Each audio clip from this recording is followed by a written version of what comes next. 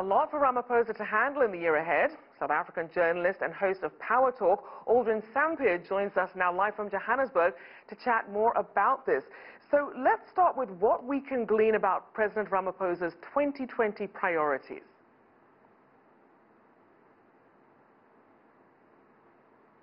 Well, certainly one of those priorities is trying to create more jobs, trying to create more job opportunities.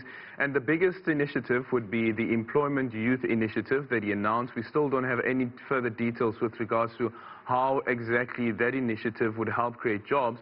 But what we do know is what the President said in his State of the Nation address is that 1% of the budget, which is just over R1 trillion, will be used for this Employment Youth Initiative. He lamented the fact that you have nearly 50% of the country's young population workforce that is unemployed, that remains unemployed. And he also spoke about the presidential Yes campaign, and the Yes campaign is a presidential initiative that he has come up with to try and ensure that there is job creation, but job creation that specifically targets young people. You just mentioned now the issue around Massmart, and if you look at other companies, including the likes of Telkom, you look at the Standard Bank as well as Absa, these are companies that have indicated that they would be slashing jobs.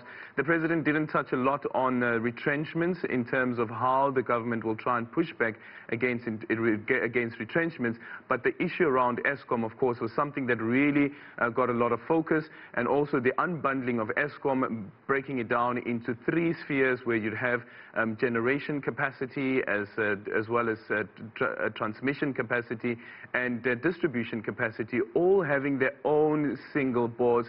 And some people arguing that if you look at what's currently happening with railway parastatal, which we call here in the country PRASA, PRASA also has subsidiaries. So with Eskom will also now have these 3 subsidiaries. But with PRASA, for instance, what you'd find there is that the PRASA is struggling because the subsidiaries of PRASA are struggling. Hence, there are some employees of these subsidiaries that haven't been paid on time. Now, we also did see quite the disruption during the State of the Nation. How reflective is that, though, of how the President is performing versus, say, this being an isolated outburst?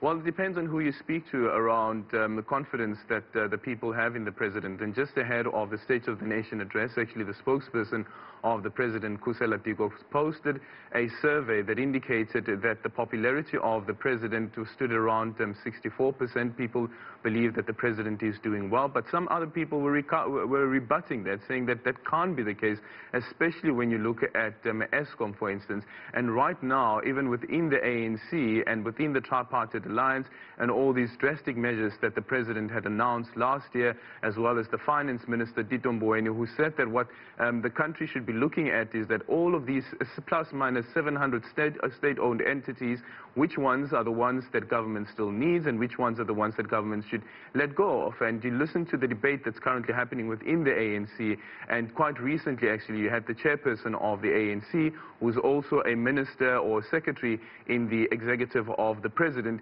who came out to say that SAA should be sold off. And this is the state-owned airline here in the country. And on the other end, you have the ANC, this is now the party, saying that do not sell off SAA, rather try and stabilize SAA, and the alliance partners of the ANC also making the same argument, saying that rather stabilize SAA. But then on the other end, there you have the Finance Minister, Tito Mboweni, who's also expressed the same sentiments as the chairperson of the ANC, Gwede Mantashe, that there is no need to keep SAA because SAA is currently not profitable. So there is this debate that's happening within the ANC, and what's quite clear as well is that it is an ideological debate.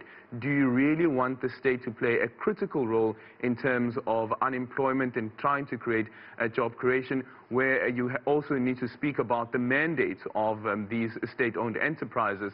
For instance, if you look at Eskom, the mandate of Eskom is to provide electricity and provide electricity security, but Eskom is failing in that. So what do? Do you bring in a private entities to try and steer Eskom in the right direction? But the announcement from the President this evening as well was that what the government would be looking into is private companies also having the self-generation capacity, and the excess electricity power will then be sold off to Eskom, including electricity from IPPs.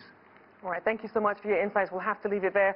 Aldrin Sampear there, South African journalist and host of Power Talk.